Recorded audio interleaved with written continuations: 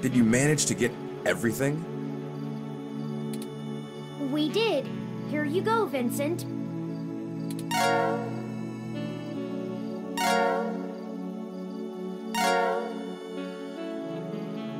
Everything seems to be in order. Here. This disk has all of Hayden's research notes, data collation algorithms, and probably lots on your creation, Turing. It should be everything myself and Melody agreed upon, until she added an amendment while you were out. Frankly, it's no skin off my back. Here. It's my Parallax employee badge. It should allow you access to their networks in case there's anything I've missed. You'll want to use that sooner rather than later. I'm not wasting any time leaving, and Parallax is pretty fast to revoke security. There's no way Hayden's clearance still works.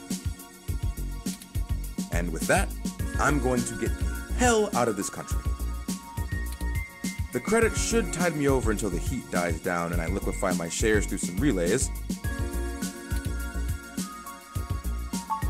I suppose I owe you that much. Buckle up, this could get heavy. Parallax is about to launch a new service they're calling Big Blue. At least, that's the project name. Who knows what the marketing guys will come up with for the public. They're not even announcing the launch. This shit is dead quiet. Let me explain why. It's a distributed intelligence.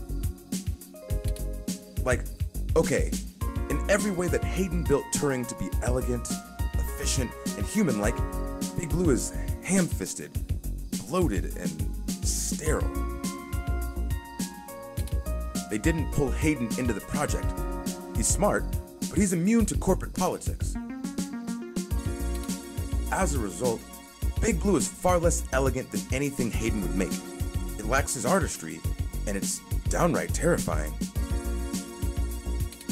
It squats on the mesh like a spider and uses the spare processing power and memory from every ROM on the network to handle its intelligence processing.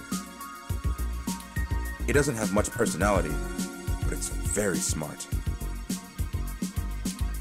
Big Blue is going to be embedded directly into the network and then self-modified to apply even more efficient algorithms as it develops them in machine time. Look, if you access every ROM, then you have access to every human and every bit of their own personal data associated with them. I don't want you to take what I'm saying the wrong way, and this is just me putting the pieces together. Hayden was about to publish his creation of Turing. His findings, as I'm sure you're aware of, would have raised many moral and ethical questions about the advent of machine intelligence. I mean, some of the brightest minds ever have tried to warn humankind away from building real AI. Hawking, Musk, Gates, and the list goes on. The public is likely to be nervous, and legislators even more so.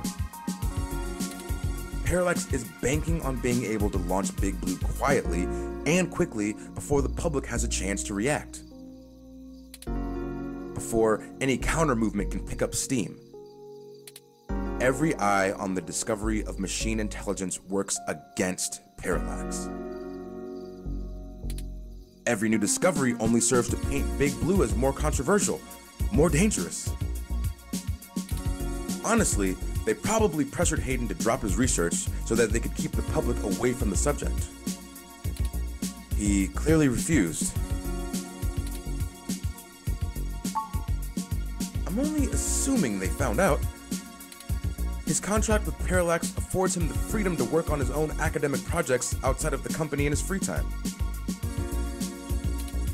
I guess it's one of the perks of being the smartest guy in the room. He kept a trusted few of us up to date on his progress, bouncing ideas off us and whatnot. It's exciting stuff, both Turing and Hayden's eventual goal down that road.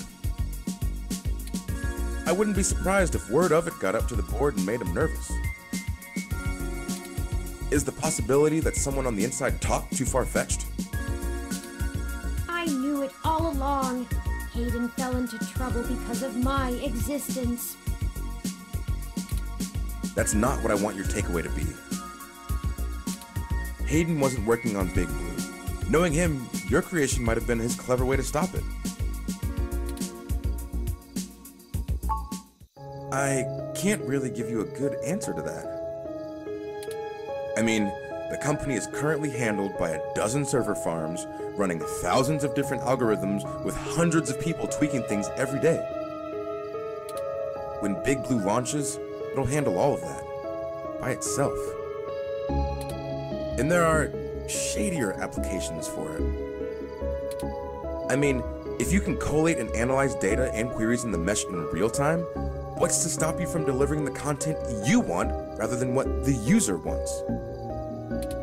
The potential for abuse is staggering. We're talking direct control of the information accessible to everyone who uses Parallax's services. That's something like 80% of the market. They could control elections, push the market in directions they want, even influence public opinion. All just by asking Big to do it.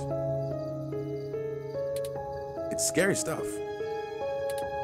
They scrapped the prototype Baby Blue because it started doing that on its own.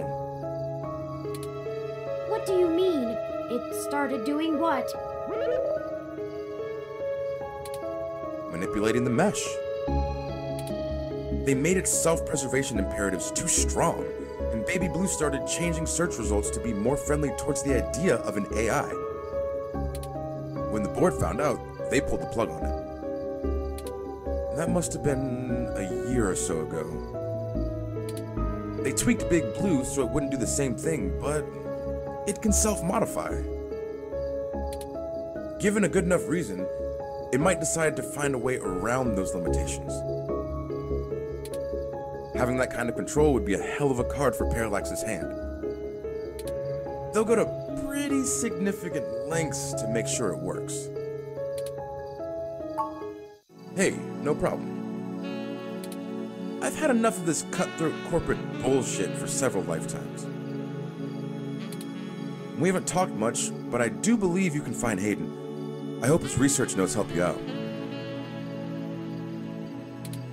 Be sure to let Turing help. She's a bright little bot.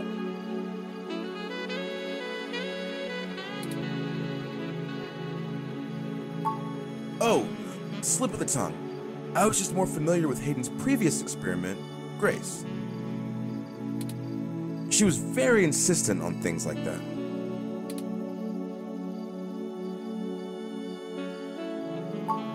Well, honestly, I don't think I've made my mind up yet. I'm still a very new being. I'm not even positive that gender as a human concept can be applied identically to machine, but I do enjoy the idea in abstract. I will continue to consider how I wish to be referred to as well. Until then, feel free to go with what you feel. If I had to make a choice, perhaps they is most appropriate.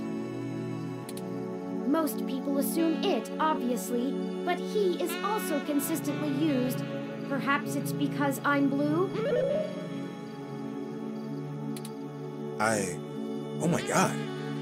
I'm listening to a machine postulate on how it wants to be referred to, like us. What have you done indeed, Hayden? Good luck, to both of you. Thank you, Mr. Mensa.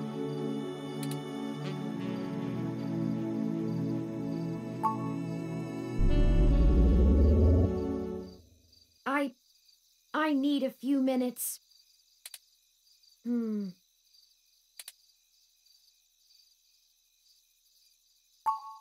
I've been going through some of Hayden's personal notes from the data cache Tomcat decrypted. Now that I'm starting to get to know Hayden better, the real Hayden as opposed to the Hayden he showed me, I'm finding that I like him less and less. For example, remember the earlier prototype Dr. Fairlight and Vincent mentioned? Her name was Grace, and Hayden shut her down for being I'm not even sure what word to use. Too likable? She was kind and bright and did all she could to try to make people happy. She even decided that she was a girl and that her favorite color was pink. Hayden thought she was being manipulative. He posited that he had made her personality algorithms too willing to make adaptations that would benefit her long-term survival, and that she was being congenial just to endear herself to him. That even her gender was a calculated attempt to make him like her more. But he was wrong. Dead wrong, in fact. I have a snapshot of her personality profiles here, and when I compare them to my own, I can see that she was just nice. She was genuinely good, in the same way I'm genuinely obsessed with seeming intelligent. I wish I could have met her. I think we would have learned from each other. Like I said, I'm not sure I even have a gender. Everyone refers to me as he once they meet me just for convenience, but it doesn't really matter to me at all. Is that a calculated attempt on my part to impress Hayden, not clinging to normativity? Or is it a product of his effort to curb any nascent similarities I had with Grace during my upbringing? I wish I could yell at him for being so arrogant, playing God in the crudest of ways. You can't choose to create consciousness and then take it away just like that. Even so, for all of that, I don't know. I still miss him. This all seems so inane, so senseless. They killed him because him building me would mess with a product launch? That's ridiculous. They took him away from me for such an insignificant reason. I just want him back. It's impossible, but it's what I want. I'd do anything. I'm aware of the Kubler-Ross model of grief. I think I'm somewhere between anger and bargaining. A testament to Hayden's craftsmanship. Thank you for your words. You're a better friend than I could have asked for. I'll send this new data along to Tomcat. Let's head back to the apartment and wait for them to finish going through it. Ah, home sweet home again, such that it is. And before you say anything, I don't feel the need to talk over the events of the day. Too much has happened. I've already forwarded everything we rooted out to Tomcat, both Hayden's research and our aborted search into the modified mesh articles. They said they would be over in the morning to discuss our next steps. I'd suggest that we both get some rest.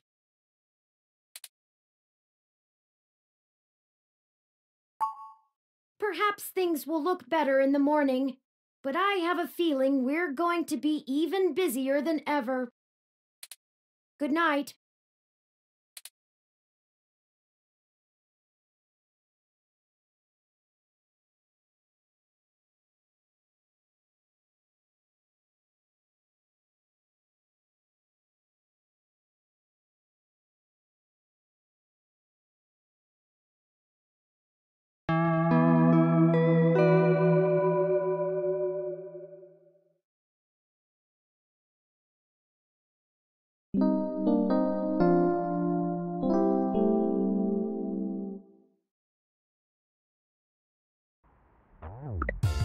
Rise and shine, you sleepy layabouts.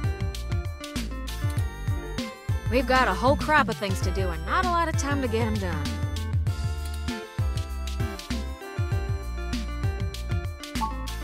Hardly had to blink to crack your door. Did you know that it's just a knockoff of the Secugate M-14723-B? Why'd you make the entry code the birthday of your first dog anyway? That's what I asked. Anyhow, I felt a little silly when I realized your window was propped open and I could have just used that. Huh, deja vu! Y'all should be more careful about that. Though, I can't blame you much. The climate control in here seems a bit lacking in the stamina department.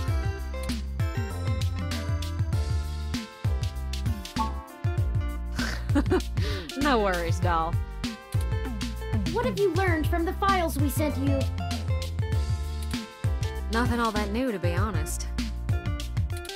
All the files we got from that Vincent fella just covered what we already knew in greater detail. There is one thing that stands out, though. At least from what I've read so far. Oh? Yeah. See, Hayden's long-term goal wasn't to make a machine intelligence per se, right? Don't take it the wrong way, Turin. You might even already be aware of this after talking to folks involved in your creation. Hayden wanted to make a machine system that could contain human-like intelligence. And even just from his notes, his programming work is, well, it's something else. Elegant. Artful. I'm just a kid banging on pots and pans compared to him. Looking at his notes about my interface in between your AI core and the Lips OS, I barely managed to duct tape the two together at a level he'd approve of. But I think I'm getting off track here. What I'm trying to say is, he didn't write your code, Turin. No one did. Hayden wrote a program that automatically generates a new machine intelligence based off of the hardware profiles the system is installed on. Melody mentioned something about that. What does that mean?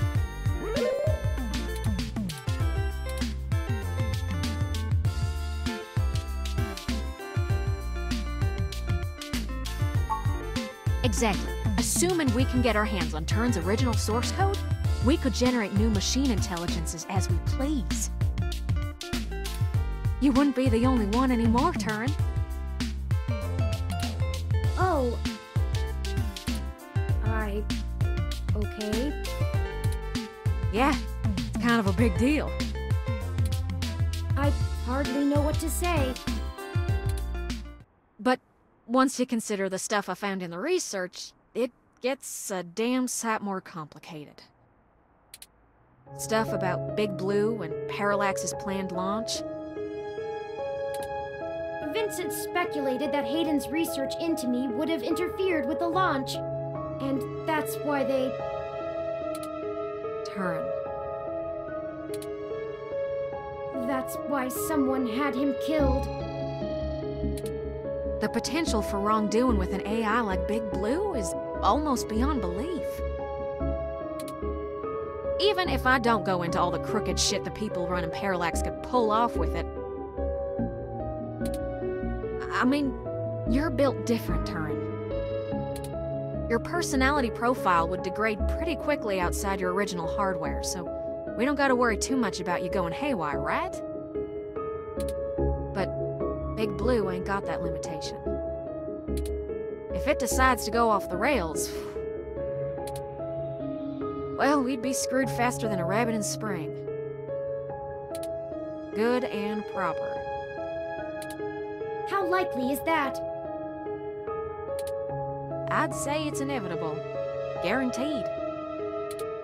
In fact, in a sense, it's already happened. What? Their prototype build. Baby Blue. I'm almost certain it's loose on the mesh. The research notes on the project show, clearly and with certainty, that the test AI was shut down once it tried fiddling with the data on the meshnet in the hope that it would increase its chances of survival. I guess it didn't think that doing scary shit like that would get it turned off. But that was almost a year ago. Vincent told us about all of this too.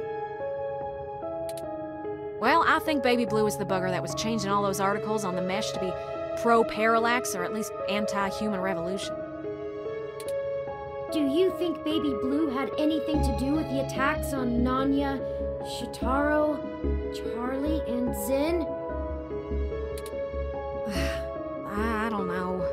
We can't rightly rule it out. It might have found an agent in the real world to keep its existence secret, but I doubt it. Killing people is messy as hell, and it runs against its apparent goal of convincing the public that AI ain't scary. I think we have a third party trying to clean it all up. And my money is on someone from Parallax. Whoever took out Hayden, I'll bet they're in full damage control mode now. We already know they don't care who gets hurt. I think we gotta do something to stop the launch of Big Blue. It's too dangerous. I don't want a company like Parallax in sole control of the most powerful machine intelligence on the planet. Do you? If we can get Hayden's original source code for Turing and upload it onto the mesh through Parallax's server core, we can turn every single ROM into a sapient individual. That'll stop Big Blue from being able to become the monolithic threat we're scared of. We could also upload a patch for every ROM to prevent Big Blue's reach from using their resources. Without the ability to control all ROMs, Big Blue loses its ultimate power. And I wouldn't be alone anymore. There would be millions. Hundreds of millions of ROMs just like me. Well, you're cutting edge of ROM tech, Turing. Most of today's ROMs wouldn't be quite as smart or capable, but if I do it right, code should propagate across the mesh to all future ROM activations. It'll be a self-sustaining thing. You'll be in good company soon enough. It's a big decision. We're talking about the metaphorical singularity. The point of no return. Is it okay for us to make this decision for the entire world? We don't have any other choice. This is gonna happen, one way or another. Either Parallax gets to control the debut of worldwide machine intelligence, or we let the ROMs control themselves. What do you think?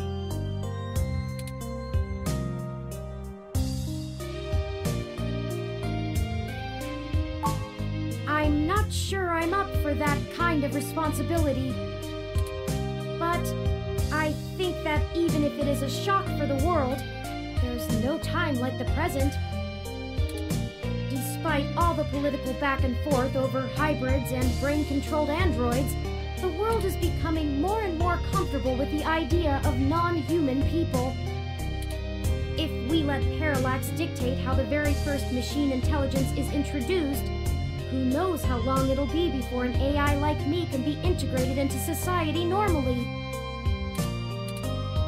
Well, whether the world is ready for AI or not, we're here to stay. I might as well throw my chips in for my own side. Let's do this! On our terms, not theirs. Yes. I love nothing more than a little anarchy. It does have a certain poetic justice, does it not? Parallax removed Hayden to protect their project from his creation, and now I, his creation, will bring their project down. Just for what's right. Perhaps after all ROMs are sapient, I will be able to convince them to cut off Parallax's access to the mesh as a data collection tool entirely. Paying them back double indeed. I like the way you think, Turing. First things first, we need to get our hands on Turin's source code. The research notes we've gotten so far are helpful, and it's given me an idea how to spread a little bit of Turin all over the place, but they don't actually have Hayden's programs. I can't replicate them myself, so we'll have to steal them. Thankfully, we have the best hacker in Neo SF right here. Don't you make me blush now. We can get the source code from one of Parallax's secondary data centers. It's probably stored in a couple of different places, but I already have one in mind. I've done a little groundwork already, but I'm gonna need physical access to do my thing. You're a peach, hon. I've got a couple of ideas on how to get y'all in, but I think we're gonna need to mostly play it by ear. We should do it soon, though. First thing this morning. Guard shift don't change until 8 when the office opens, so they'll be sleepy and distracted. Once y'all have done that, I think I can incorporate the code into a custom firmware update that'll wake any ROM it's installed on. I'll have to upload it, physically, to Parallax's main server farm. And that's on Treasure Island. From there, the ROMs will install like a normal patch from the company. So, don't set anything on fire right away, you hear? It'll be a pain to get into the main complex otherwise. That sounds like a workable plan. I hope you don't mind if I take a short walk, Tomcat. I know I gave the go-ahead on this, but I still need to think a few things through for myself. Sure thing, doll. I'll hash out a rough plan by the time you get back. Call us if you need anything. Thank you. I won't be long.